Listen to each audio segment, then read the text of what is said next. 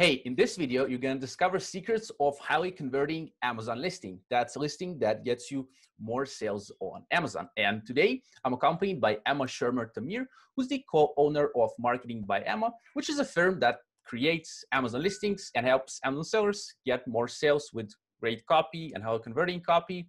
And yeah, Emma is here today with us to share her wisdom and help you. So Emma, please introduce yourself to us. Excited to have you here. Thank you so much, Vova. I'm really excited to be here. As Vova mentioned, I am the co-owner of Marketing by Emma, and we help e-commerce businesses really connect with their target customers to excite them and get them not just eager to make that initial purchase, but to really become long-term fans and customers so that they want to buy everything that you're selling. So that's creating highly converting listings with copy. You specialize specifically in copy for pictures as well. You do copy on pictures and also copy for title, bullet, description, A+ content, which we're going to be discussing today. And Emma, could you tell us a few words about yourself? Like maybe, yeah, that's going to be interesting for the viewers, I think. Yeah. So I'm located in Missouri, which I don't know how familiar any of you are with the geography of where that is. But if you close your eyes and imagine the United States and then point to the middle, you'll probably get pretty close to where we are. Right. So my husband is my business partner, and we've been doing this since 2016. And it's just been an incredible journey to be able to work with businesses from all over the world and to see their successes and to learn about all the awesome products that people are creating. And it's definitely never boring. Yeah, so as we talked before, we connected in 2017, July. So that makes it 3 years now in a few weeks. So it was nice to see your growth from then, which you were already doing some awesome stuff, to today where it's grown even bigger. And I wish you even more success and, growth. It's fun. And thank you. Yeah.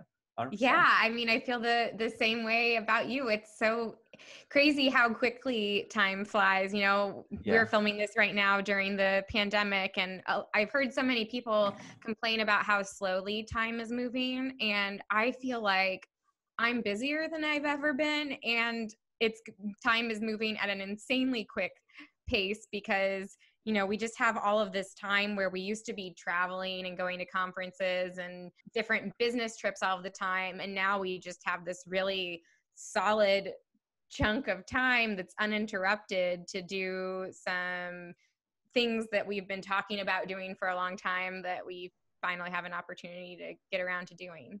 Yeah, and we adjust ourselves to the situation, I guess, which is, we're lucky to be here, I would say. And the viewers who are watching, they're lucky to be watching because, we're here now, and that's pretty awesome.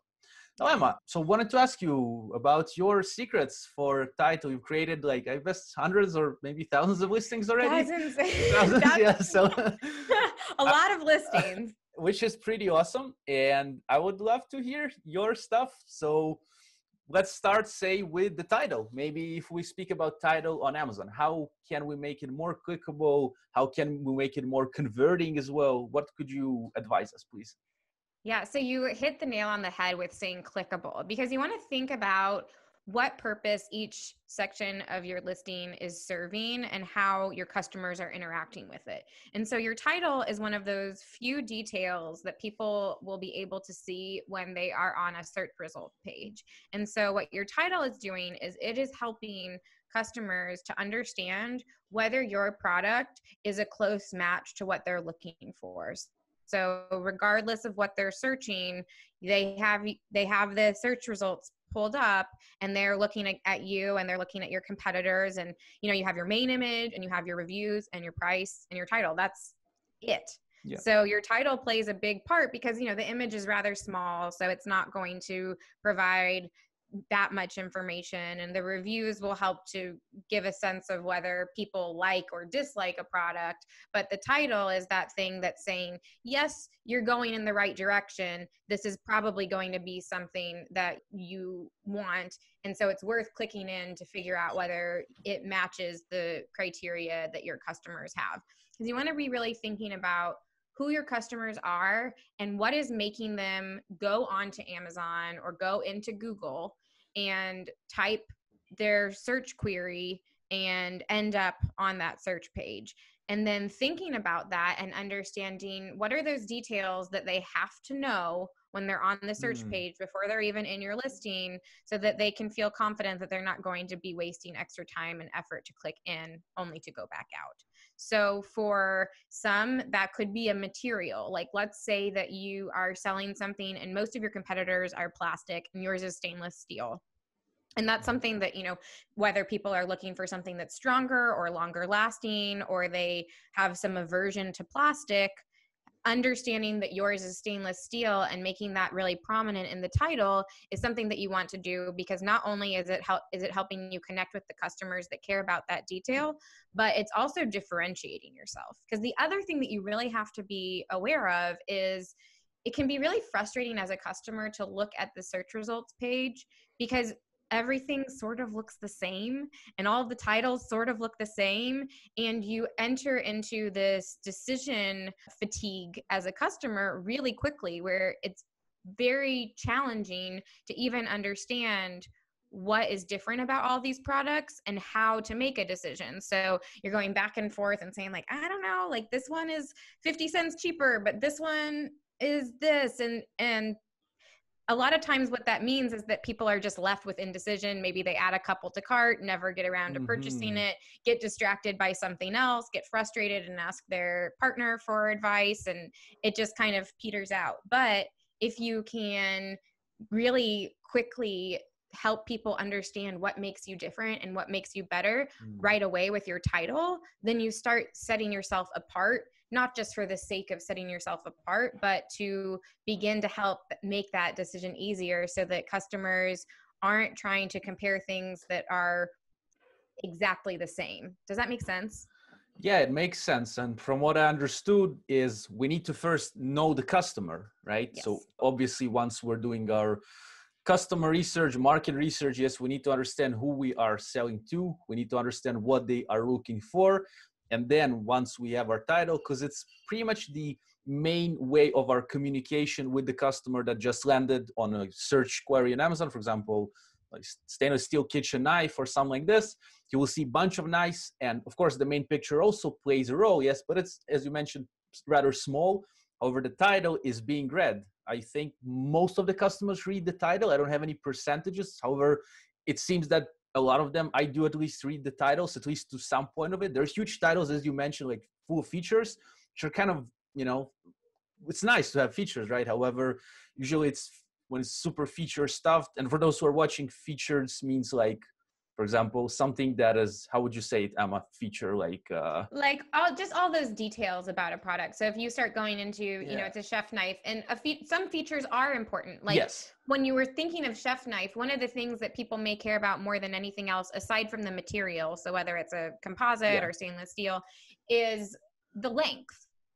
So like some people are looking for a 12-inch chef's knife, and other people want an 8-inch chef knife, and other people might be looking for a chef knife set because they are just moving into their first place and they don't have any knives at all. And so they don't want to be buying, having to collect them one at a time. They just want the full thing. So some of those features are important, but some of those other features, like starting to go into, where it's made or that it's a great gift and all those sorts of things, they may be better suited to include in the bullets or in the description. So really using your title to identify what those key main details that somebody needs to know. So they, like I mentioned earlier, they could be materials. They could be little even size measurements, like with a knife, or if it's a set, especially if you're selling a set or a multi-pack, you want to make that known fairly early on in the title, because a lot of times that's going to impact your pricing. And so if I'm a customer and I'm looking at something and it's not clear to me that it's a set, and yours is 2 or 3 times more expensive than all of the competitors, I may look at that and say, well, why? This looks the same. So making that clear from the beginning helps to ground why you're priced higher and will help people understand that it may actually even be a better deal. Something else you want to consider is that your title is actually going to get truncated or shortened. You won't see the full title if you're doing a 200 character title, for example, especially on mobile, but even on desktop, it gets truncated a lot. And so you want to make sure that the most important information is in the front part of your title, really within the first like 60 to 90 characters max. And of course, something that we haven't spoken about, but is also really important when you're thinking about titles is keywords. So it's not just about describing your product, but it's figuring out how to do that in a way that's also integrating those really valuable keywords that you want to make sure to be indexing for.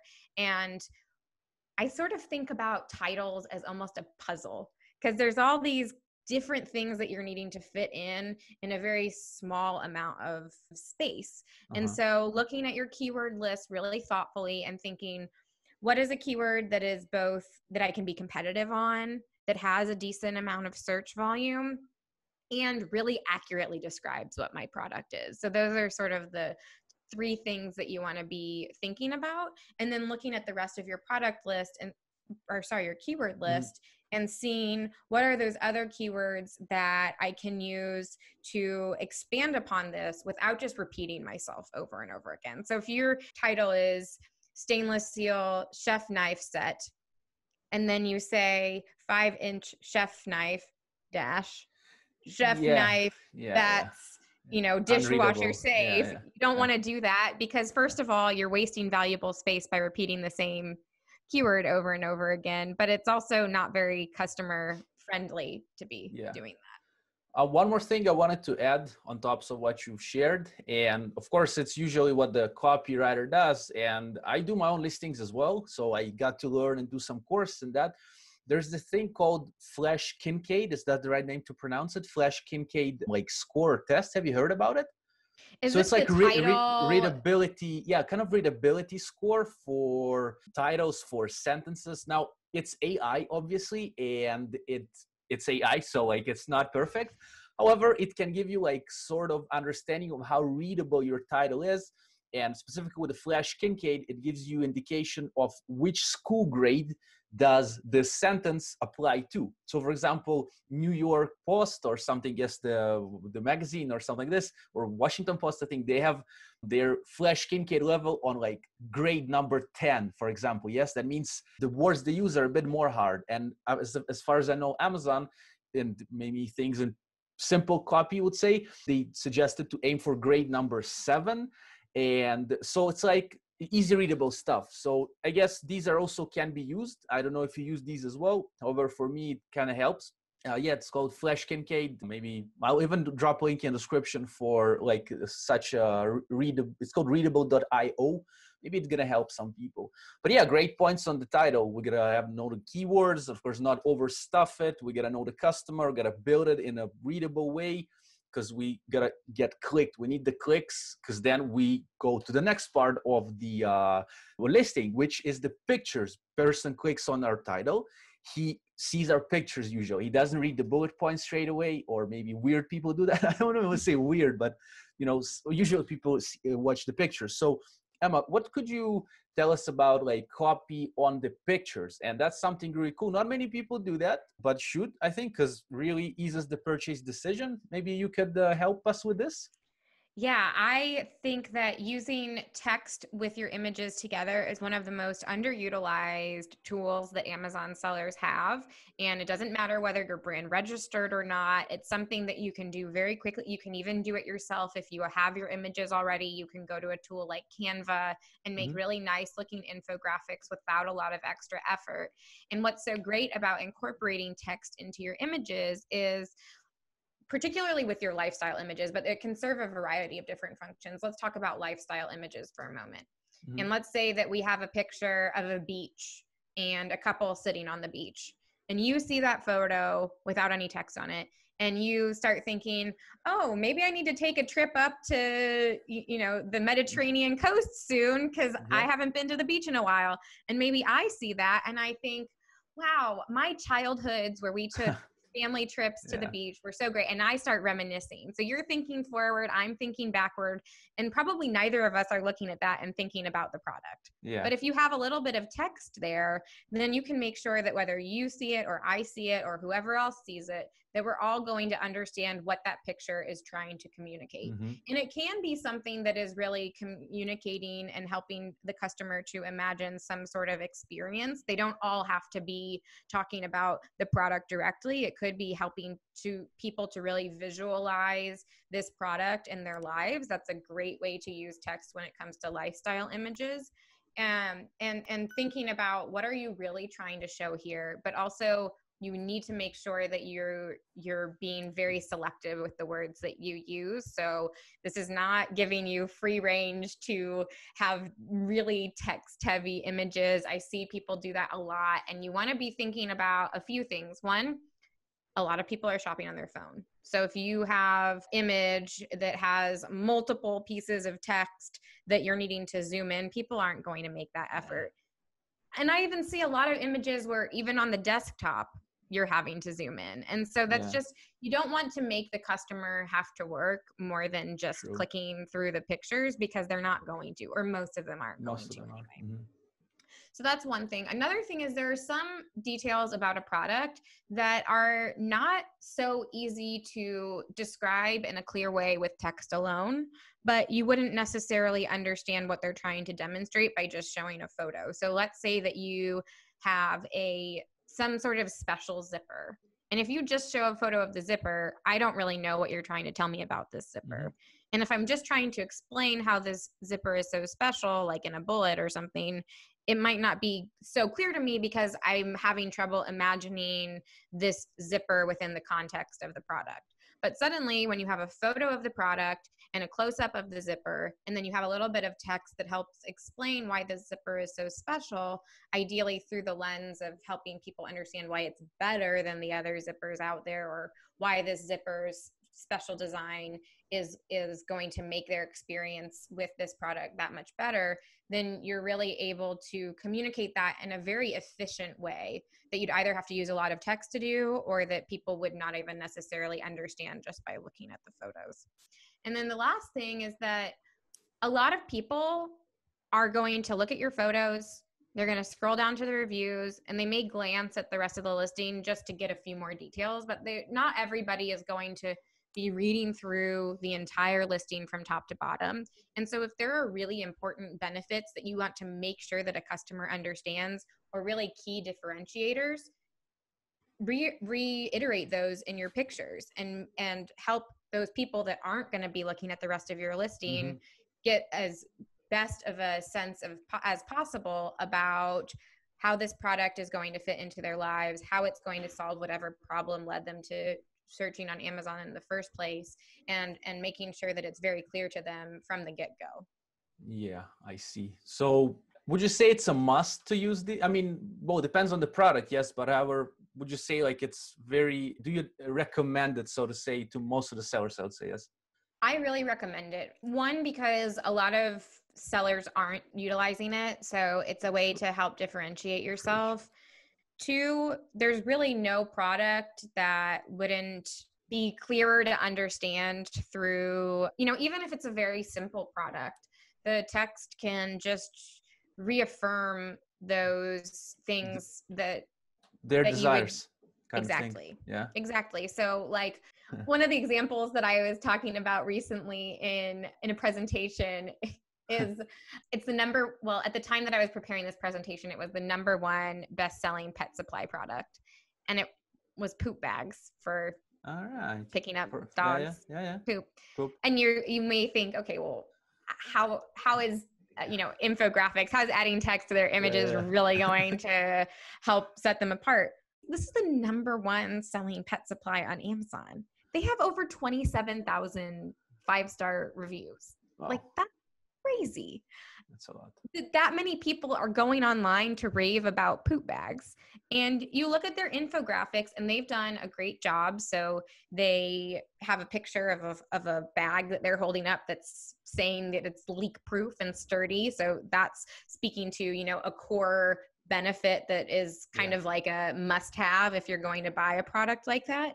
And then they use some of their other images to show these little design improvements that they've made to such a simple product, so that if I'm just flipping through and I'm like, well, why would these poop bags be like the ones that I must buy? And it tells me right away. So I don't even necessarily need to read the listing, because I see that they've engineered an easy lift sticker. So it's really simple to separate the first bag, which I have a dog, and a lot of times you end up ripping the first bag when you're trying to open up a new roll. So that's a great little invention. They also have really easy perforations to tear one bag from the other. So that's solving another really common frustration that people have. And then it's speaking to, these are also biodegradable. So for people that are more interested in sustainability, they have the core of the rolls is made of recycled cardboard, and it is recyclable. So they're really demonstrating that they're committed from start to finish to making a product that's as low waste as possible. And so they're really using those images in a very thoughtful way, so that you're making it easier for me as a customer. Now I don't even have to waste my time looking at anything else. I see that you have great reviews. I see that you sell really well. I see that you check all of these boxes, and I feel really good now about adding this product to cart.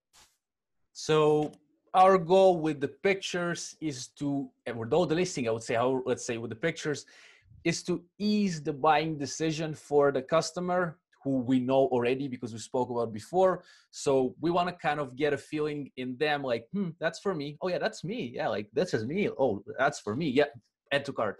All right, even without reading the bullet points or the description, let's say, this is our big goal with the pictures. And yeah, which is pretty cool. I agree. I do this as well. And what I see big brands do, they use, again, depends, but they use usually like 4, 5, 6 word infographics maybe on a picture. So really straight to the point without wasting time of people, and again, simplifying everything for the customer. And that's pretty awesome. However, so let's say people read these, and some people are more like techie. They're like, or maybe it's a techie product. They're like, I want to see how many megahertz this computer has. So they go to the bullet points, right? Or the description. However, so they go to the bullet points. What kind of advice can you give us about bullet points to even convert more people? Kind of thing? So you're going to start to hear a lot of the same sorts of ideas that we've already been speaking to. So I would say first and foremost, you want to be really focused about the 5 most important things that a customer needs to know, and limit each bullet to really focusing on one of those. So one of the most common mistakes that I see people make is either just making their bullet points too long, or trying to incorporate too many details within one bullet. So like, again, thinking about from the customer's perspective, and the more time that you can spend thinking about the customer's journey in both before they even go onto Amazon, what they may be experiencing that would make them think, oh, is there a product for that? Or, oh, I need this thing, whatever it is. So thinking about that, and then thinking about once they get into Amazon, what are the types of things they're thinking about? What are those details that they want to know? And so if they're getting into your bullets or your description, they're starting to have a sense that this is a product that is a good fit for them. And for a lot of people, then the next step is they have certain buying criteria that they need to check before they're going to invest any more time, effort, or obviously money by buying your product. So whether it's a chef's knife, or whether it's a skincare item or a poop bag, we all come with certain buying criteria, and you want to make that very obvious to the customers. And so if you don't have those really focused bullet points, then it can start to get very confusing. So I really encourage people to use those all caps headers that you see people doing a lot of times. And the reason that that's so great is because if you're trying to skim and find those important details, then your eyes can immediately lock on to the bullet point that is going to address that particular dimension. So if it's a chef knife and the fact that you can put it into the dishwasher is really important, then the bullet point that's going to be speaking to the care of the, or, cleaning or whatever it is, I know that I can go there and find that. But if that detail is actually mixed in with a bullet point that has 2 or 3 sentences talking about the materials, and then just at the very end of that bullet, you tell me that it's dishwasher safe, I wouldn't know that I could look at that bullet to find that detail.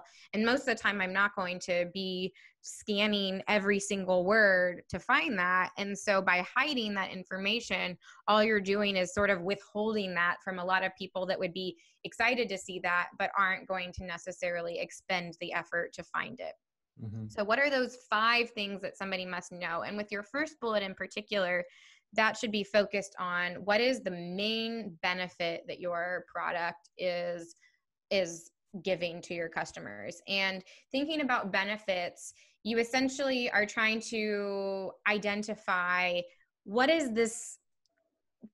beyond just the function of the product, what is the problem that this product is solving? How is this product really getting to some deeper emotion within the customer and alleviating whatever that pain point may be, or helping them to improve their lives in some ways? So sometimes it can take a little bit of effort to dig in and find that, but by digging in and doing that extra work, you'll write a listing, you'll get better photos, like all of the efforts that you take with trying to sell your product will be much stronger than just keeping it very surface level and only talking about the, general details of a product. I see. And also plus keywords. We also stuff the bullets with keywords on top. So as you mentioned, first bullet usually should talk about the kind of main benefit, or maybe even the main problem, a solution of this product, and maybe even transformation. So if it's a kitchen knife, perhaps those who are cutting their meat, which sounds like, well, they cut meat. However, they want to make this awesome meal for their wife, for example, right? If we know that the specific product is talking about husband and wife, we can even feature them in the pictures and the bullets. So that's about understanding the customer very deeply. And then first bullet, again, talking straight to them, because usually people read the first bullet, right? At least because it's on top, right? That's just how it goes.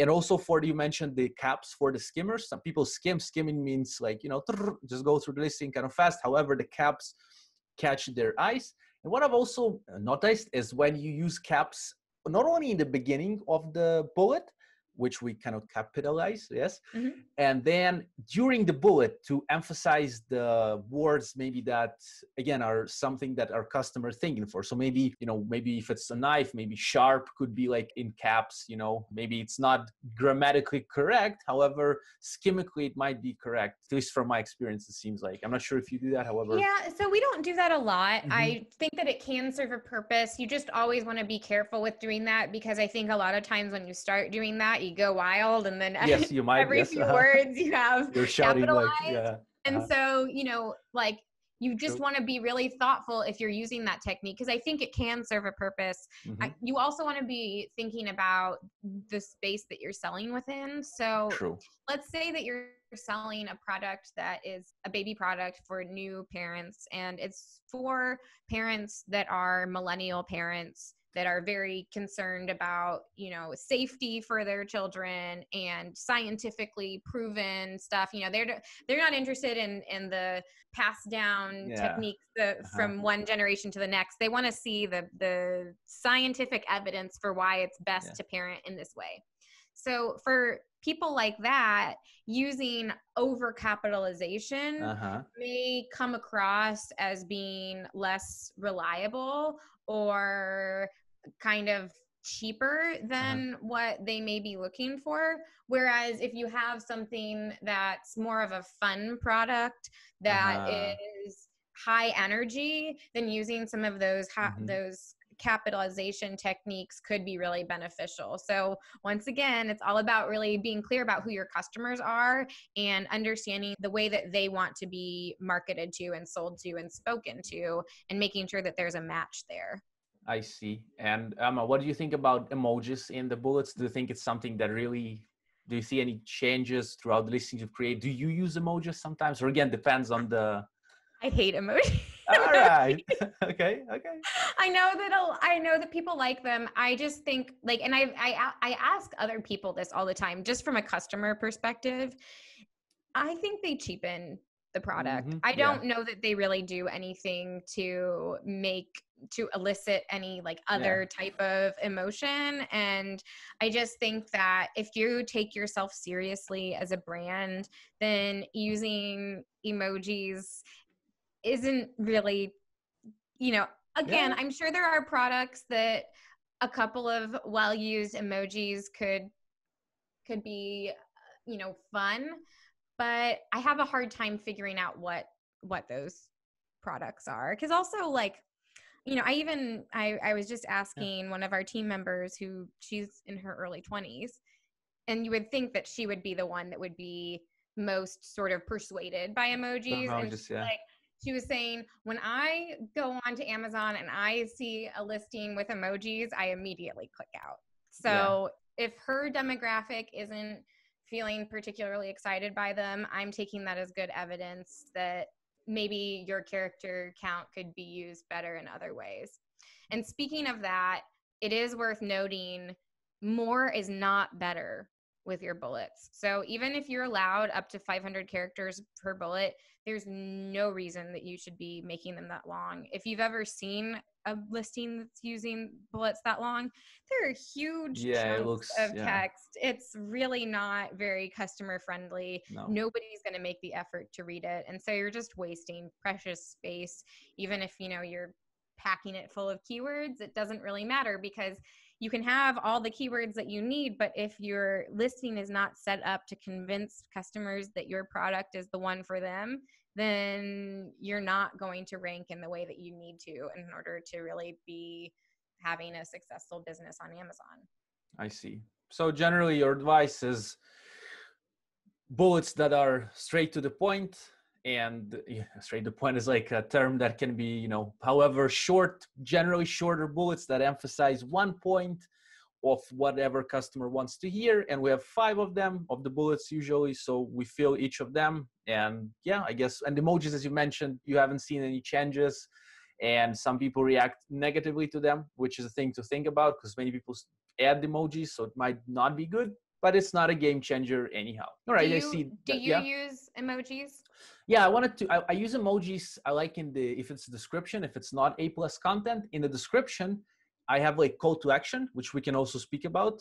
Near the call to action, for example, like go click add to cart now, something like this, and they're going to be like green ticks or something. So it might be eye-catching on the call to action. Again, I can't really say like, all right, this changed the game on Amazon, but I do that, and conversions are fine.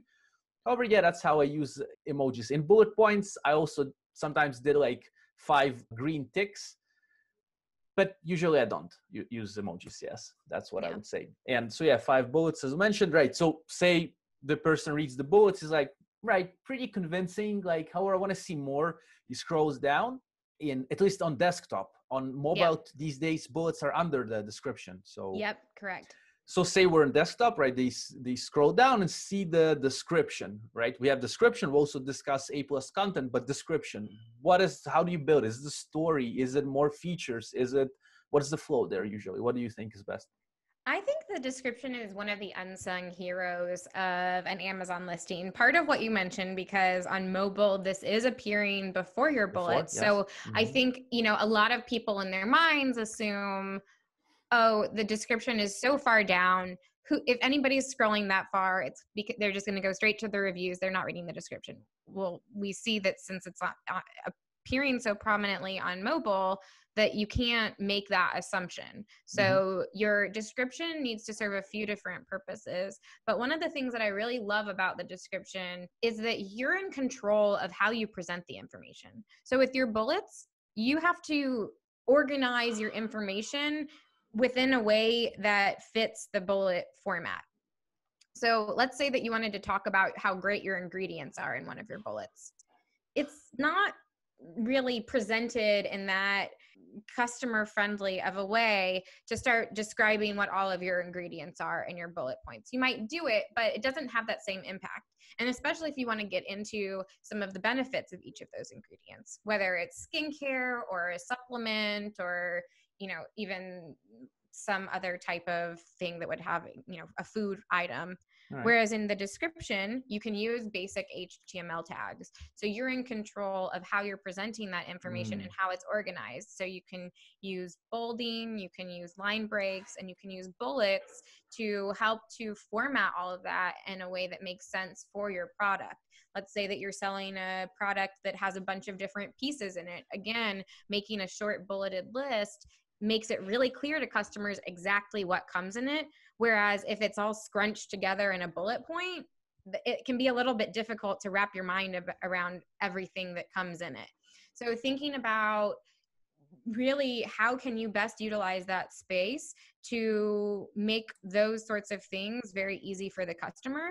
And I also like to incorporate some storytelling into this, because since we can control how we format things, you can also start to think beyond just the product functionality even more so, and really thinking about what is that situation that somebody found themselves in that you want to relate to around this pain point that they have, or what is this future that you want to help them imagine once they have this product. Or if you have a compelling brand story, even incorporating that a little bit into things so that you're beginning to expand the conversation beyond just the product itself, but really starting to develop a deeper relationship with your customer. And so you can be doing all of these things simultaneously with making it really easy to understand exactly what your product is, what comes with it, and everything that you need to know. And I would say those most important details, it's okay to even have a little bit of repetition between the description, the bullets, and even the photos, because then no matter what point somebody is starting at, they'll be able to find those details. But you don't want to go to the extreme of just copy and pasting exactly what's there, even if you are speaking about something, like we mentioned, the first bullet point, really speaking to that core benefit of a product. So you can speak to that same core benefit of the description, but maybe from a different perspective or with some different types of marketing techniques than just saying exactly what you'd said before. So, yeah. So the top of the description essentially is like the first bullet point in a way. Like we want to emphasize if we're again going to be talking about this main benefit or the main transformation, we can start a description from this. It's an option. Or we can, as I mentioned, like start it with a story. Like, for example, our brand is like, I don't know, Earth. Can I come up with a brand name? I know, I'm always. Yeah. I never have the good examples locked and loaded whenever I'm speaking. So but even let's go to the poop bags that we were talking, Hot Talk poop bags. That brand in their description, which they are, like I said, their best-selling pet product. Yeah. They have over 27,000 reviews. They don't have A+ content.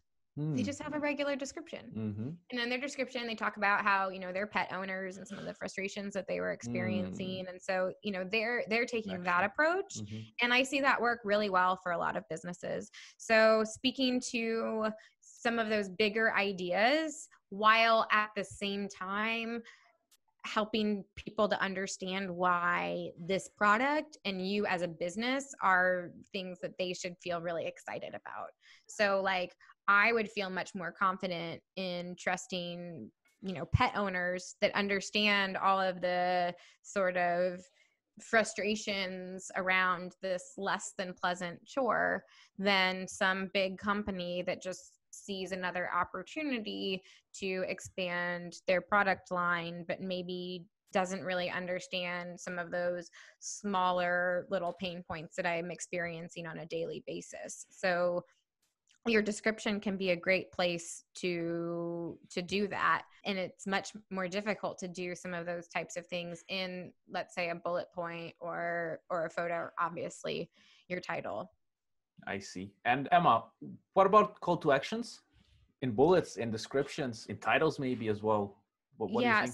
So I'm a fan of using a call to action in the description, not in your A+ content. You need to be, when we're talking, there is a differentiation because the A+ content, there are more rules about what you can and cannot say. But in your regular description, I think that a call to action, there is no harm in doing it. And I haven't tested it as much as I probably should have, but I think that especially if you do it skillfully, which is utilizing that call to action while simultaneously reaffirming that key benefit. So helping, to summarize everything. So you talked about these great things in your bullets, and you've talked about all this stuff in your description. And then you have that one final opportunity to emphasize everything that you spoke about, summarize it all clearly, and then give people a little bit of that positive momentum so that they just, don't hesitate and they click add to cart. And I think that it's something that it's relatively simple to do, and it can be a beneficial thing worth doing. I see. I would also add a little tip, maybe again for the viewers. I like to use social proof. So for example, if I know that I sold over 10,000 products on Amazon, I could use the words like trusted by over 10,000 customers, or maybe if my product was featured on a website that's very big in my niche. For example, if I am selling a cooking product and, there's a blog, Moms Cook Together, then I would say as seen on Moms Cook Together blog. So, or CNN, for example, if you got featured on some huge website or something, it can also, social proof can also, it's like the reviews, the social proof, right? Or we can add some social proof. I guess if you have social proof for your product. So if you've gained some social proof, add it. And it seems to be also giving good conversions, at least from what I've seen.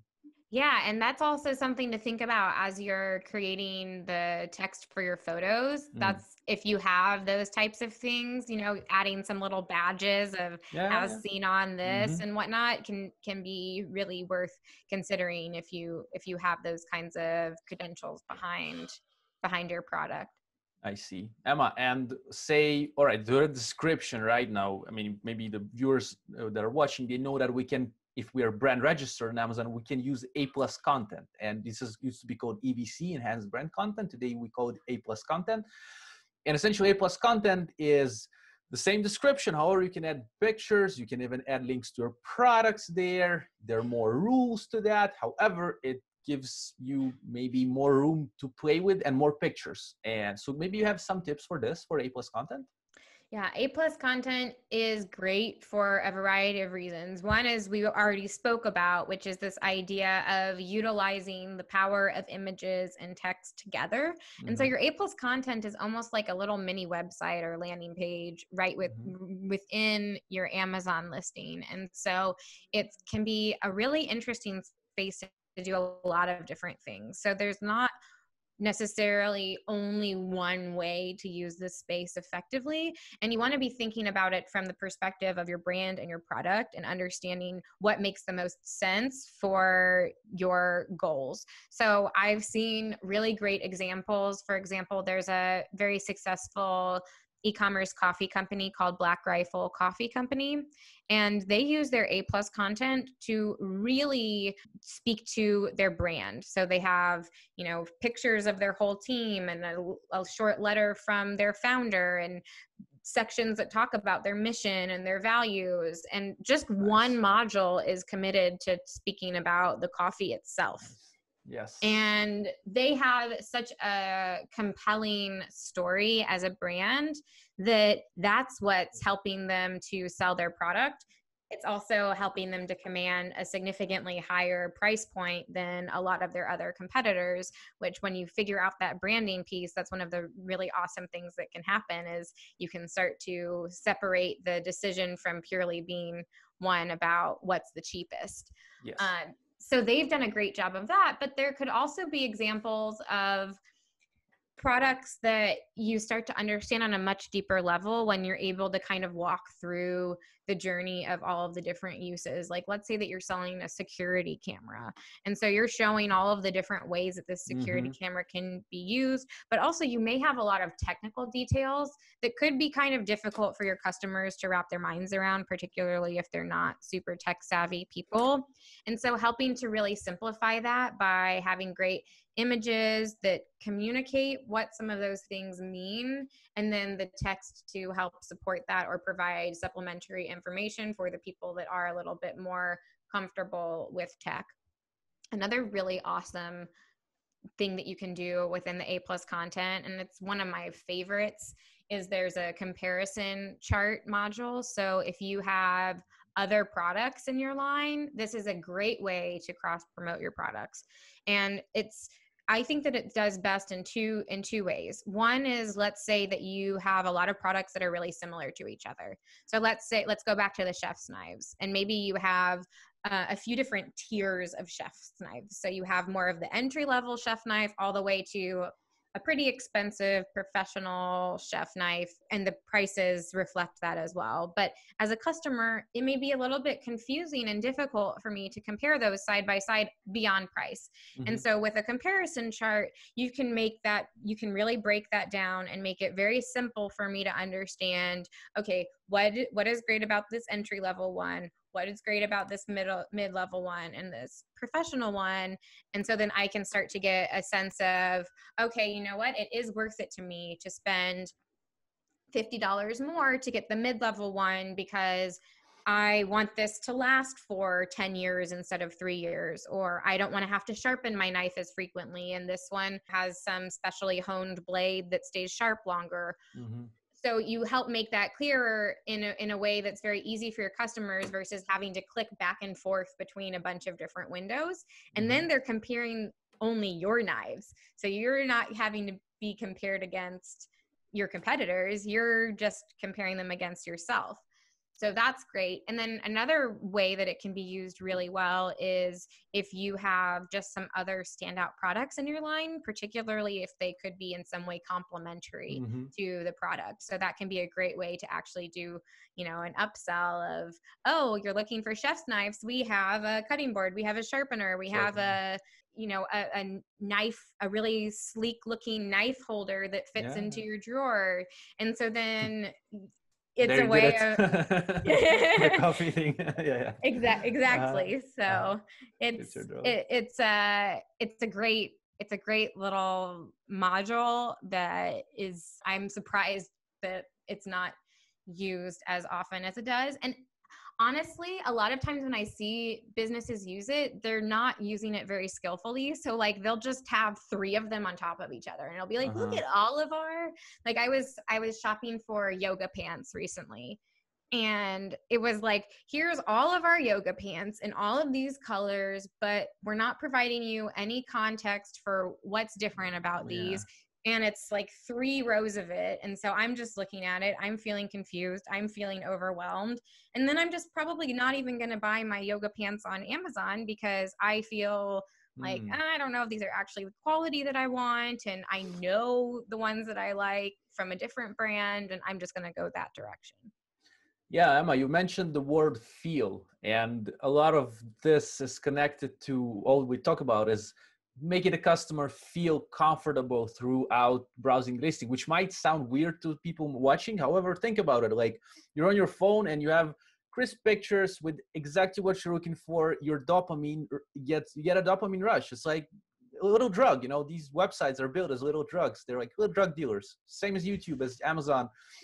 They know what you want, right? And we as sellers, if we kind of deal right, we can insanely make a person happy, right? And it's what they need, right? It's not that we're using some sort of, we just want to make them happy, right?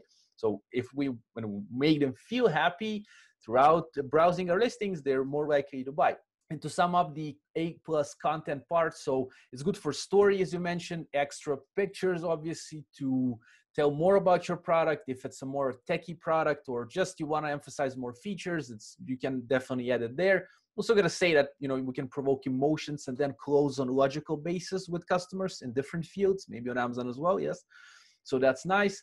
And we can also cross promote products, as you mentioned. We can add inside the technically I won't go into that, but you add other products. However, don't just throw in products, add something compelling. It's just like a knife and add a sharpener if you have such. And it's also going to help the algorithm kind of suggest your products to your own products in a way. So it's also good for the SEO kind of thing on Amazon, if I could say, because they're going to be, clicked around, and we take more space from our competitors that are advertising on our listings because we have more products, more real estate.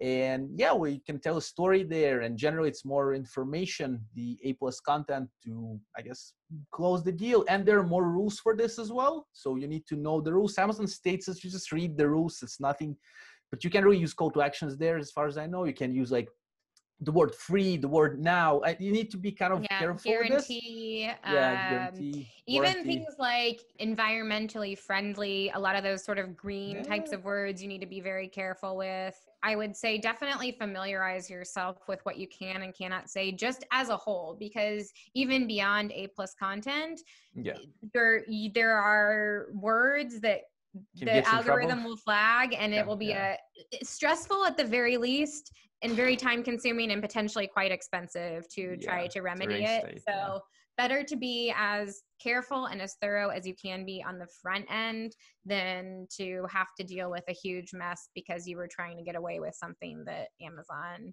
knows that you may try to get away with and doesn't want to let you do. So that's right. And one more thing is for the A+ is that once you submit it, if you have some specific words, Amazon will tell you straight away. Like it's like 2 years ago when we only got introduced to ABC, or even more, that was 2017, I remember. They would check it and then get back to you. Now these days, if you have some words they know that are not correct, they will tell you straight away, you have like free word remove, right? So that's nice. However, still, as you mentioned, just be aware of your language.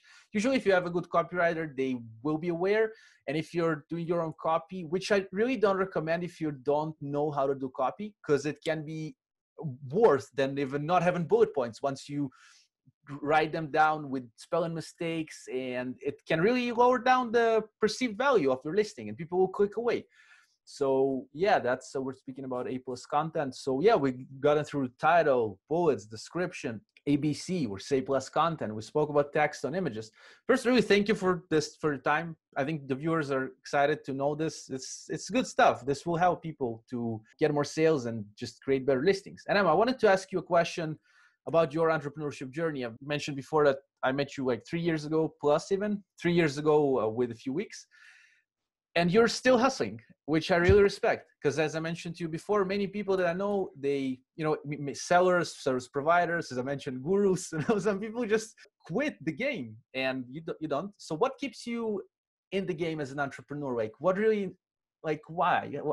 What holds you in this like kind of thing? That's a great question. I think I'm actually hustling harder than I ever have, to be perfectly honest.